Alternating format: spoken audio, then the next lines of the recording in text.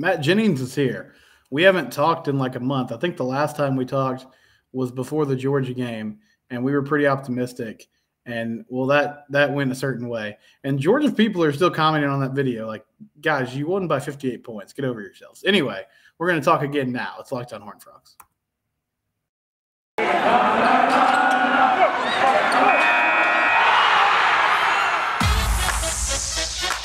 You are Locked On Horned Frogs, your daily podcast on the TCU Horned Frogs, part of the Locked On Podcast Network, your team every day.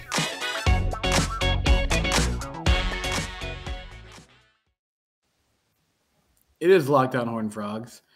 Please subscribe to our YouTube channel or subscribe wherever you get your podcast. I'm going to kind of derail the show immediately, which is always a fun thing to do.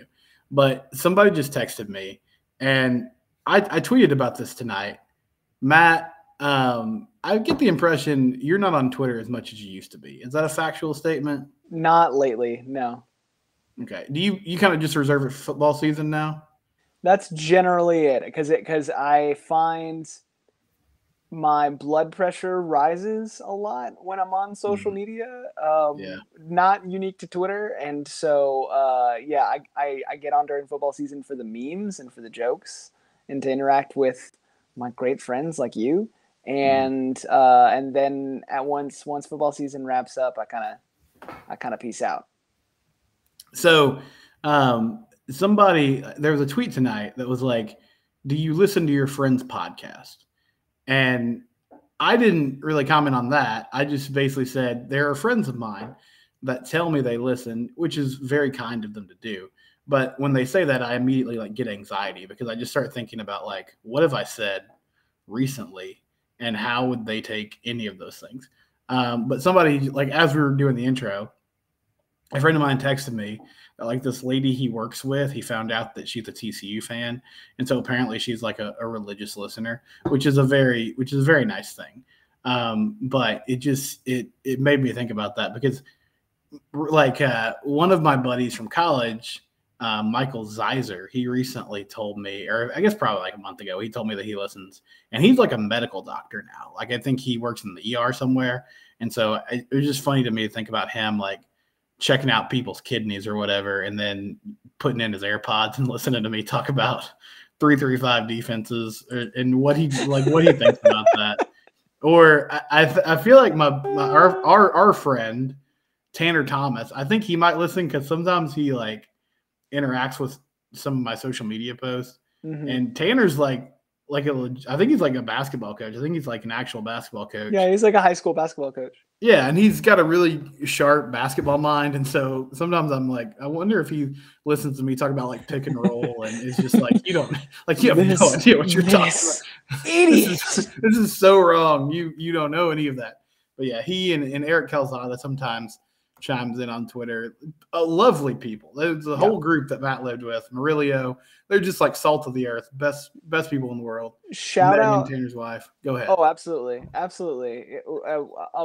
Incredible people.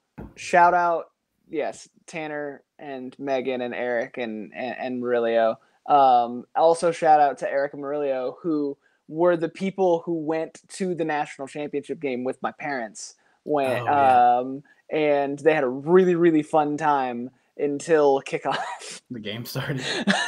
Right. And because I at the time had a 2-month-old who is now a 3-month-old, it was just 3.5-month-old now, was not in the cards to fly out to LA on short notice and be out there because of hotel stays and airfare, probably be out there for 3.5 days, right. Was never gonna fly.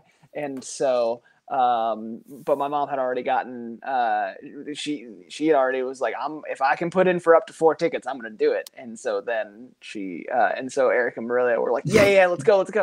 And I'm glad that they got to go and see LA and see SoFi Stadium. I'm not sad that I was not with them. Sure. That is great. I've bummed tickets off Matt's parents before too. They're just the best. They love to go to sporting events. They love to take my friends to sporting events. Their empty nester retired thing. is going to all these sporting events. And Eric got married recently too, right? Is that factual? Okay. I believe so. All right. Well, if you're still listening to the podcast 5 minutes in, where we just recounted some of our friends from college, this is Locked on Horned Frogs, and I have Matt here to talk about the offseason in TCU football and all the things that come with that. And so, and maybe some of our friends will listen to this podcast. Maybe some of these friends will listen to the podcast and they enjoyed these shout outs. I don't know. Or maybe they're like, no, thank you. But anywho, Chandler Morris. Let's talk about him for a second, because I chatted with Alex Frank today in my TCU Fan Corner segment about Chandler Morris and this new era of TCU football. And it's weird because I was talking about him today, and I don't think I really was thinking about him in the lens of the Kendall Briles offense, because part of me still thinks like, okay, this is a Sonny Dykes-led team. He has a clear philosophy on that side of the football, and so we're going to see a lot of the same concepts that we did last year. But I think based on some of the quarterbacks they've offered since Kendall has arrived, they obviously have a pretty clear type that they're going for, and it's more of a dual threat athlete type. But I guess just in general, Matt, when you think of Chandler, what you've seen of him in games, what we've heard about him in practice, what do you think he can do well or maybe differently than Max when he takes over as a signal caller here in 2023? I think the thing with Chandler, I mean, there's a reason he won the job coming out of fall camp in 2022. He brings accuracy and timing and throwing into windows. Those were the things that kind of elevated his game relative to Max, that made him the starter to begin the season, right? And so having someone who can do a little bit more of that precision passing game, I think will be helpful. Again, Max grew in that regard so much in the lead up to and over the course of last season. So, but that's just like more Chandler's MO. Well, that's fine. It is a weird fit. It's a really weird fit, and it's one of those things where it's like I do wonder if Sam Jackson had like stuck around for like an extra like 5 days. Yeah. Like how different would this conversation be? But he was like really itching to get out the door and go to Cal. And I really honestly like among the most fun players to watch in that I've seen over the last, in a very small sample size, but sure, so fun to watch and absolutely wish him the best at Cal and that things go really, really well for him there. I think a quarterback like him is a much better fit in terms of what Kendall Briles has shown that he wants to do, the kind of player that he recruits and the kind of player that he has tried to develop at quarterback over his last few stops, you know, at Arkansas and Houston and Florida State and FAU. Chandler's not that. Chandler has the ability to improvise and the ability to scramble, but he is not. You're not going to use a whole lot of designed run stuff. You're not going to do inverted veer stuff with him, probably like you would have done with Max Duggan or with KJ Jefferson, or that's not his thing. And the precision passing, to get back to the original point, that's not really what this offense calls for. The point of this offense, in a way, is to create spacing that stretches the defense to a degree that the quarterback is throwing to wide open windows and to create coverage busts and to throw vertically, which Chandler can throw vertically, but like you're not really utilizing the things that separate him maybe from other quarterbacks. And so it does make me think of, this is not a secret, but it does make me believe that they'll probably be shopping around in the portal after spring ball, what they can find. Now, if they land anybody, I don't know. But it's just a weird dynamic, and you get to bring in a new OC, and it's always an interesting. There's always a degree of like it's an arranged marriage because he didn't recruit the guys, but he's going to do the best he can to make do with the personnel he has on hand. I think Chandler can be successful in this offense, but it's going to look different than it would have a year ago if he can stay healthy, which is another like very real thing we have to be aware of, which is that Chandler Morris has started 3 games in a TCU uniform, and he has made it to the end of one of them. That's probably not fair. I don't think an injury-prone label is necessarily fair to put on a player. He's a small dude. If they're going to ask him to do any sort of legitimate running the ball, his durability over the course of the season is going to be a question. And we're going to enter Josh Hoover season very quickly, if there's not an acquisition in the portal. I feel bad for Josh Hoover. We really don't know that much about him. I know he put up really good numbers at Rockwall Heath. He wasn't like a super highly recruited player from the standpoint of like blue bloods weren't chasing after him, that type of thing. I think his best offer before he ended up at TCU when Sonny Dykes switched over was Indiana.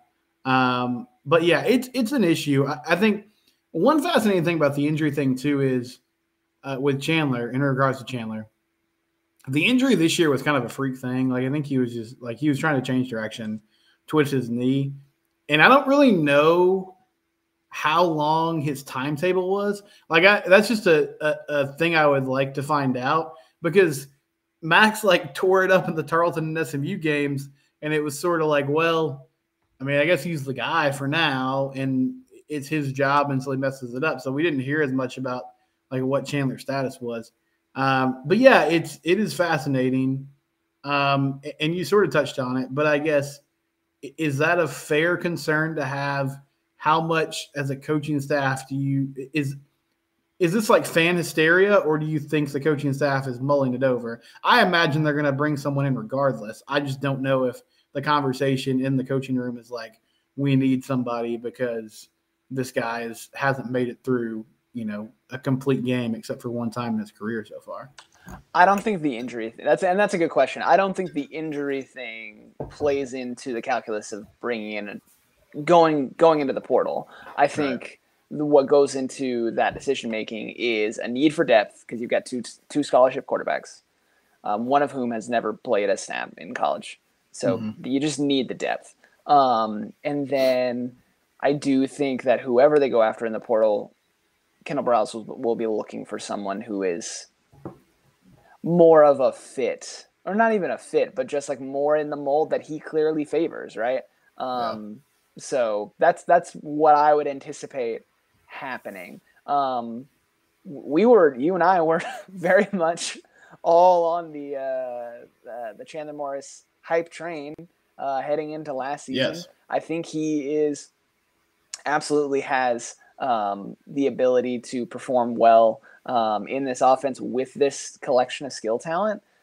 There's absolutely a version of the season that plays out where he lights it up and puts up great numbers, and we're talking about him in glowing terms at the end of the year. But these are the conversations, again, that you are inevitably going to have when you have two scholarship quarterbacks on the roster, and the guy calling the plays did not recruit either of the quarterbacks who are on the roster, right? And then I guess that is a question that I'd be curious to ask you is, like, who do you think? I keep hearing Hudson Card's name thrown out, which I'm sure is a possibility. But do you have any, like, not necessarily a read, but an opinion on who you think is a fit among the folks who are in the portal right now, or who you think they might go after? Yeah, that's a great question. I haven't paid a ton of attention to, like, when the dust settled, who is still left. I mean, there's plenty of guys who are probably going to lose a job and will be available. Right. It'll be another wave. Yeah, there'll be another wave of guys that go in. One name that I heard too, and I'm trying to like Google quickly and see what his status is. Malik Hornsby is a player that was at Arkansas. He's a Texas kid. He's from Fort Bend Marshall. And he's definitely sort of in the mold of KJ Jefferson. Now he's not the size of KJ, but he's a dual threat, and he was in the portal. So that's a name that comes to mind, but I don't like, there's not, Hudson Card, it would make sense, and it would be a veteran presence there, but it's like, from his perspective, I guess if he's still sitting there closer to the season, then he'll eventually have to go somewhere. But I imagine he wants to start. Like the reason he's leaving is because he wants to start somewhere. He doesn't just want to be clipboard guy and, break glass in case of emergency. if Chandler Morris goes down. So I don't have a great read on who they would target, but I think there will be, another wave of players that are in the portal in the next few months. Speaking of transfers, so offensively, this might just be their new philosophy, and I'm fine with it. I'm cool with it. But it seems like they're really trying to up the blue chip ratio on this roster through the portal with some guys that washed out or just didn't really click with their former schools. So we got JoJo Earl from Alabama, John Paul Richardson, Oklahoma State, Jack Besh, Tommy Brockermeyer, Trey Sanders are some names to know. Who is the most intriguing, or I guess your favorite player on the offensive side of the ball that they added through the portal this offseason so far? To me, in terms of I'm thinking a little bit in terms of upside, but I err toward Brockermeyer because obviously didn't see the field a ton at Alabama, dealt with injuries, but to get a top, depending on where you look, top 2 or a top 5 recruit in the country at one point, and a local guy, and get him to shore up a position for you at tackle that has been a problem for a few years now, is huge. Now he's got to stay healthy. He's got to make good on the potential that everyone was so high on coming out of high school. But that's one that stands out to me in particular.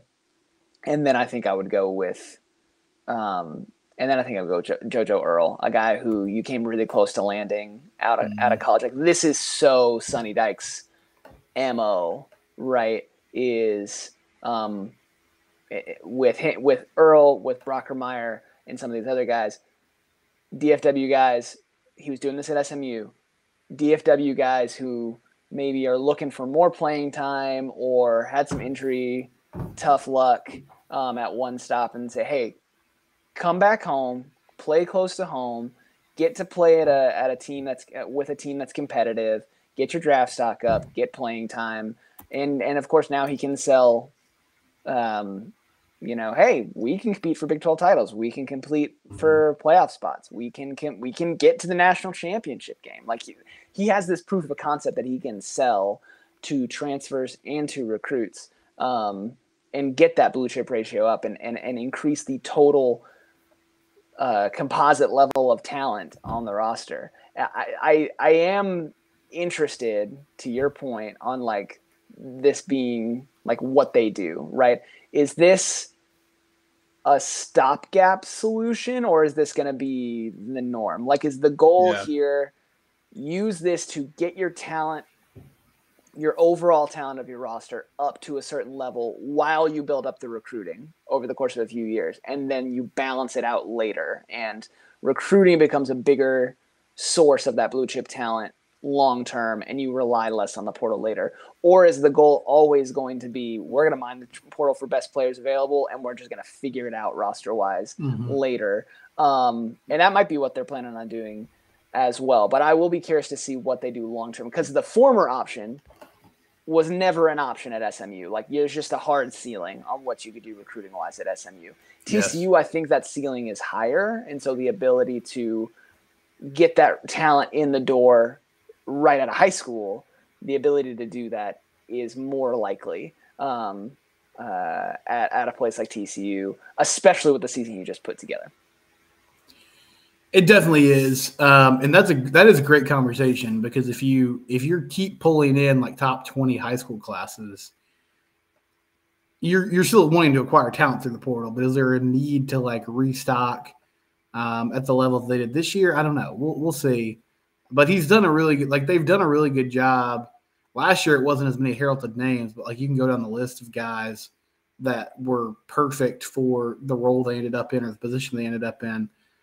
So hopefully they can have that same success or replicate that success this season. I want to switch over to defense. Before we do that, though, I do want to talk briefly about our good friends at Built Bar. Built Bar is the best protein bar on the planet. Yeah, I said it. I'm making big proclamations today. That's what we're doing. I'm loving this off-season pod, and I'm ready to go after all the other protein bars around and tell them that Built Bar leaves them in the dust. I frequently eat it for breakfast. If you're somebody who's like, I want to be healthier this year, and you say, oh no, it's February 24th, and I haven't done anything good in the health department, will start eating Built Bars and maybe cut out soda or something like I should. But start eating Built Bars, and you can check that off the list because they're good for you, and they don't taste like, garbage, other health foods where you're like, this is not real chocolate. This is not real sugar. No, there's some of that stuff in there because it's Built Bar, and it's wonderful, and that's what they're trying to do. It's online at BuiltBar.com. You can use the promo code LOCKEDON for a discount, or you can go to your local Sam's Club. If you are real bougie and have a membership to Sam's, you can buy Built Bar live and in person and check it out. BuiltBar.com/LockedOn. Best live read I've ever done. Book it. Save that one. Proud sponsor of the Locked On Network. Love it. You love it. Okay. Nice.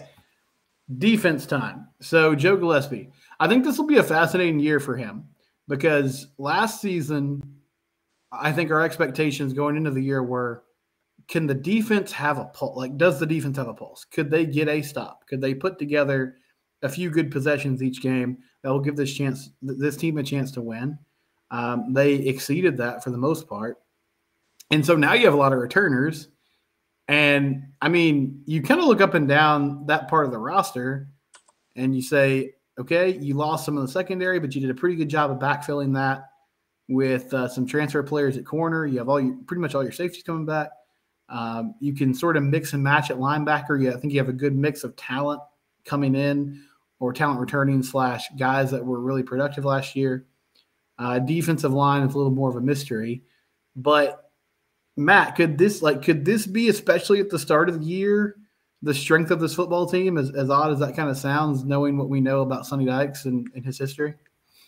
I absolutely think that's the case because, to your point, there's just less turnover. That's part of it.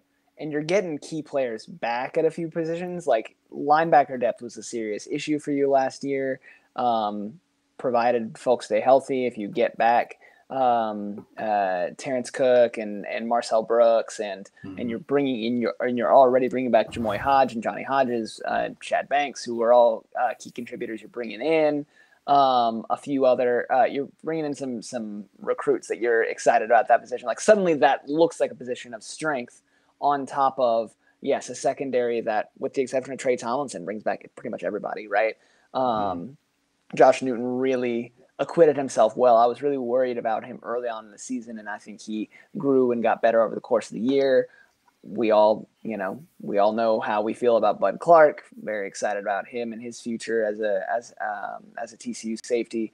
So just excited about that group on the whole. And I think that was the thing, not just Bud Clark, not just Josh Newton, just seeing those, not just individual players, but them as a unit grow over the course of the year. Like I made a lot of jokes about them being a lot of smoke and mirrors over the course of the first part of the year. As the season went on, you look at the games against Texas and against Michigan. I know the Michigan final score is what it is, but they don't win that game without the defense making crucial stops, without them getting in the backfield all the time, but without them just completely shutting down the Michigan run game, which everyone talked about was going to just run all over TCU, right? Mm-hmm. Things that they didn't think that TCU was going to be able to stop. And you're playing that way at the end of the year. You're finally kind of getting comfortable in this new scheme, which was very much a shift from the one you had before. And so now you come in, you bring back most of those players, with the exception of Trey Hodges-Tomlinson, Dylan Horton, Terrell Cooper. Pretty much everybody else is back, and you're adding pieces to that. I feel really good about their ability to field a top 40, maybe even a top 25 defense in 23, barring, crazy injuries or anything like that. And if you can, to your point, have an offense that can kind of get its feet under it and feel good and have some level of consistency, that gives you a pretty high floor in Big 12 play. I think you mentioned the defensive line. My dream state for that defensive line, you lose Cooper, you lose Horton. It's going to be tough, but like put the young guys out there. There's a ostensibly a starting defensive line for TCU. That's Dominic Williams at nose tackle, Avion Carter at end, and Marcus Steele at the other tackle spot. And that is a wildly talented and huge front three that sets the tone for the rest of your defense and allows you to control the line of scrimmage to a degree that you haven't been able to do thus far. And I think if you were to point to a weakness for them in the games where they struggled against Kansas State, against Georgia, that was it, right? The inability to kind of hold the line. And if you've got that much talent and athleticism and size there, that's something we could see this year, and that'd be a lot of fun. Man, that would be a lot of fun. If Carter and Deal are starting early in the season, then I think you've hit on something really good. And there'll be some growing pains there, but I mean, Don Williams was great last year, really good last year for especially for coming in and the circumstances around him being a true freshman. Okay, so let me ask you this: I think the opener is just fascinating. Obviously because of Coach Prime. Colorado coming in to town, and they've turned over their entire roster, so they're more talented. I am interested to see, and I say this knowing that TCU brought in Willis Patrick, who was the Jackson State guy, but Travis Hunter, I'm sure he'll be fine. He was, I think it's the top player in the nation that cycle when they got him. Shout out Gwinnett County, Collins Hill. Go ahead. Oh, is he a Gwinnett County kid? Sure is. Go ahead. There you go. Shadur Sanders is talented. I really he played TAPS football in high school. And before all you TAPS people start commenting, I know there's some good competition there. I'm just telling you. I think he played at the lower, an even lower division. Anyway, I'm not gonna get in trouble talking about private schools. People get real sensitive about that. Anyway, he played TAPS football and he's played in the SWAC, and so he'll just be. I'm curious to see him in a Power 5 environment, what that looks like. But I don't know. TCU's got a lot of new faces. They're 17.5-point favorites going into that game. Which, okay, yes, I saw that number. That number in February is the most made-up number you could possibly have. But yes, continue. And it's going to come down. It'll come down. And that Colorado game, they won handily. And I guess you could argue they probably could have put up 50 on them that night if they put their foot on the gas. I think the final was 38-13. But it was 7-6 at halftime. So I don't know. What are your fair expectations? I know it's a dumb conversation because we're in February. But do you have any thoughts besides that's just a silly game to start the season? It'll be kind of fun to see what they do. I love dumb conversations in February. They're my favorite kind. I think, as an aside, folks should look at Colorado's schedule next year because it's wild. Because they're playing TCU, they're playing Nebraska. They go heavy on the Power 5 schedule. They're going to be on TV a lot. People are going to be watching them, which is what Deion wants, which is totally fine.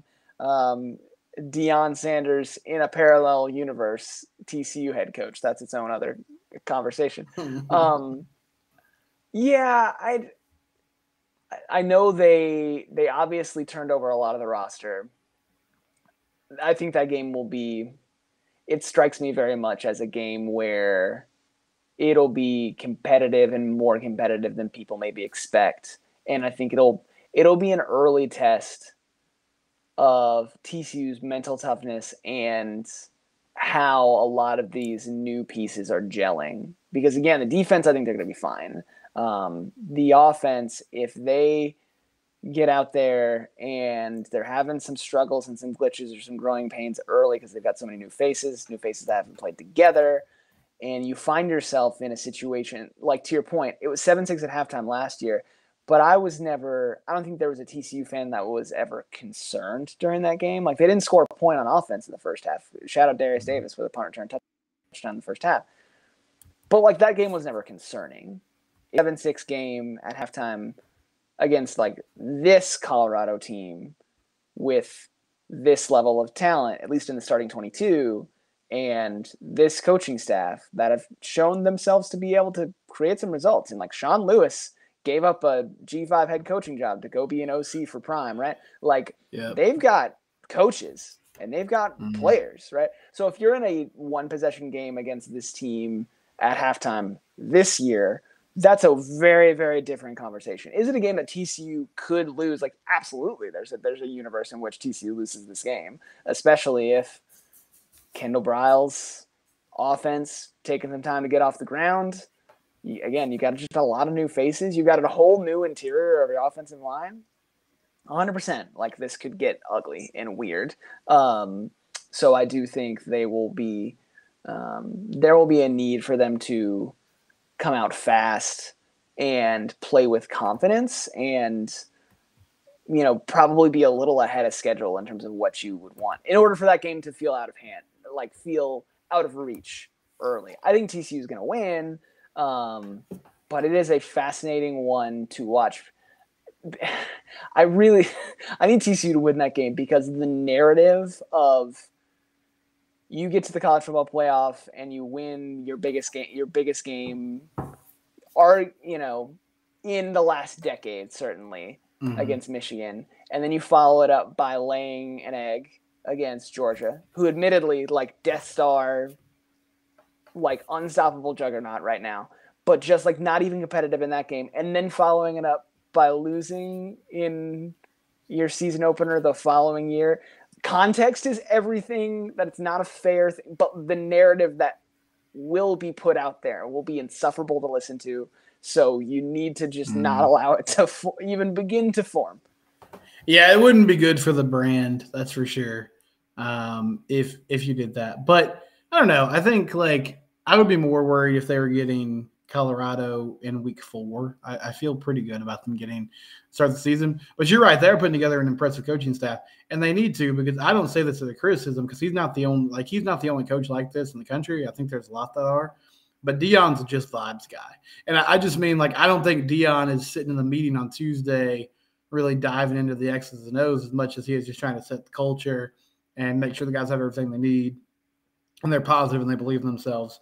And there's a lot to be said about that. There's not a lot of guys that do that super well, and Deion proved that he could do that well at Jackson State. So there's a talent there that he has for sure. Very much a CEO guy, very much a culture guy. And I think that's, there's been a lot of conversation about this over the last few years, how, like, that's kind of becoming the norm for head coaches in college football. It is. Because it's really, really hard to call plays on either side of the ball and manage your responsibilities, all the other responsibilities that come with being a head coach, and do both well.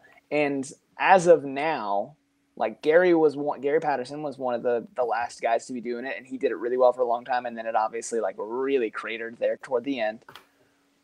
If you want to talk about like a prominent example of someone who's still doing it and doing it well, like, the list is Lincoln Riley, and I don't know who's next on the list. Someone can tweet me and tell me, like, who all the good examples are. But it's yeah. I mean, really I don't get the impression Dabo's like Dabo seems like a CEO. I don't know. Maybe I'm off base and, like, there. that's the thing. There's a ton of value that comes with that. That's what Sonny Dykes. That's what Sonny Dykes is doing now, right? He gave Garrett Riley the freedom to, obviously he's got influence and he's got ideas on the offense, but he's interested in building the program and the infrastructure and the culture and, getting guys where they need to be, and then doing game management on game day rather than being super focused on, installs and what their opening script is going to be and all of that. Right. So it's like, no shade at all about at Deion for taking that approach, because it's become a very common thing. It's become something that you can be, it's almost more normal, and you have more of a track record of success for doing it. And I think it's especially great when you then add great coaching talent around you that can handle the play calling duties. And again, Sean Lewis, to add an editorial comment in here for a second, if Sean Lewis were going to say, hey, I don't want to be a G5 head coach anymore, I'd like to go be a P5 head coach, I'd like to be a P5 offensive coordinator, I'm fine with doing that. I could point to a school in Fort Worth that wanted to run a variation of the Briles offense and wanted a guy with quarterback coaching experience that maybe coulda, shoulda, woulda hired him and could have avoided some controversy this offseason. Sorry. I almost made it through the whole podcast without making an editorial comment about that, but there we are. No, I mean, that's very true. That was a strange thing about the Kendall thing, was if you're looking for someone in the Briles coaching tree, there's obviously a lot of those guys that are running some some aspect or some portion of that offense that were not on staff at Baylor during those times. But, Sonny obviously has a thing for those guys. I mean, Carlton Buckles is there, Kazadi. Apparently number 2 on the list was Jeff Lebby this offseason. So, those are the people that he looks at, for better or worse. And, schematically, I get it. Part of the reason he brought Garrett Riley to SMU, part of the reason he brought Red Lashley to SMU was Sonny Dykes clearly is like, I have quarterback development and passing concepts down. I'm not worried about that. He's constantly looking for, it appears at least, he's constantly looking for how can I iterate on and improve on the run game and give us a personality as a football team where we're able to control the line of scrimmage and run between the tackles. That's the thing that he's looking for. And so in every hire that he's made, again, Riley, Lashley, and now Briles, he's looked at guys who could bring that to the table. And Briles absolutely does that. It's great. And I will say this, and I said this on Twitter at the time, I think it is a more, based on the substance of the allegations against everybody involved, Kendall Briles is a more legally, from a legal and a liability perspective, it is a more defensible hire than Kaz Kazadi, just because of the substance of the allegations against each one of them, right? So that's fine. Is he worth that?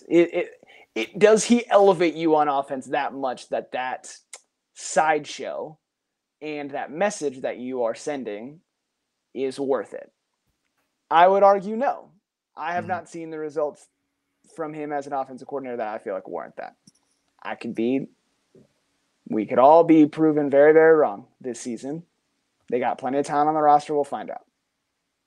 Yeah, they do. And, I mean, if the offense is not humming, then that's going to be, the first target. Fair or unfair, because they also just have a lot of roster turnover. So it's possible you could slog through 4 or 5 games before they actually hit the ground running from a schematic standpoint. But, it's going to be fascinating to watch. Final thing for you. One thing that was a hallmark of the GP era in the Big 12 was just kind of these wild swings. They were never like an 8-4 team. It was always 10-2 or 11-1, maybe fighting for college football playoff eligibility. Obviously, we saw that at its peak in 2014, 2015. Or it was fighting for bowl eligibility and hoping that they get 6 wins. And there was really no in between. So now, obviously, you were literally in the last game of the college football season last year. And so now you come back and have to follow that up. What's a realistic expectation for this group? And I mean, if they end up like 7-5, is that, oh no, let's hit a panic button and reevaluate where we are with this coaching staff? Because that would just be such a different. I mean, I think it's understandable in a lot of ways, but it would just be such a different season than last year. Yeah, I think 2023 was always going to be a reset year, because of all the experience and production you were losing, right? Mm-hmm. You're losing Quentin Johnson, Tay Barber, Darius Davis, Max Duggan, Steve Avila, Alana Lee, the whole Trey Tomlinson, Dylan Horton. Just so many guys who have played especially on offense, who have played so many snaps and played so many snaps together. It was just, you are going to have a step back. That was always the case. You combine that with the fact that they overachieved in 22, it's going to make that regression feel worse and be perceived as worse than maybe it actually is. So yeah, I think they're always going to take us back. I think they will take a step back this year. 7-ish, 8-ish wins feels about right, but I feel like I say that every off season, and then maybe I'm just subconsciously hedging my bet every time. But I do think finding yourself in a situation where you're fighting for bowl eligibility at the end of the year, because of how they've raised the floor of the roster talent wise, I think that's just going to be really hard to end up in a situation where they're fighting for bowl eligibility at the end of the year. Doesn't mean it can't happen, but it's going to take like a series of major failures to end up in that scenario. Whereas, you know, when that was happening late term GP, it was, you know, one bounce here, one bounce there over the course of 4 or 5 games where, you know, a couple of bounces go differently. And yeah, they do probably end up looking like an 8 or 9 win team instead of a 5 or 6 win team. I don't think that this roster has a depth problem or is going to be as volatile where that is a likelihood. So, yeah, I think you're right. I think, you know, falling back to a 7-8 win season, regroup, develop some young guys, and then you're regrouping with the goal of 24 being your chance to kind of push your way back into the conference title race. That I think that's very reasonable, and I don't think there's any reason to panic if you're sitting there, you know, with 5 losses or 6 losses in 2023, as long as those are not a bunch of embarrassing losses. As long as you're competitive and you're showing development. This is me talking in February. I don't think I would be super concerned about it. You know, talk to me in November. Yeah, I think there's we'll see. I think there's a path, certainly with the first 7 games on the schedule, for them to at least be like 6-1. And then even with the tough final 5 games, I mean, you're talking about a pretty major collapse to not be hitting 8, hopefully 9 wins. But he's the best, Matt Jennings. He's the best in the take business, and he's always gracious enough to join us. So thanks to him for being here. Thanks for listening to Locked On Horned Frogs. I hope you all have a good weekend. Hopefully Frog basketball beats Texas Tech Saturday. That'd be a cool thing for them to do. So that's my message to Jamie Dixon and company. Good night or good morning, whenever you're listening. I don't care.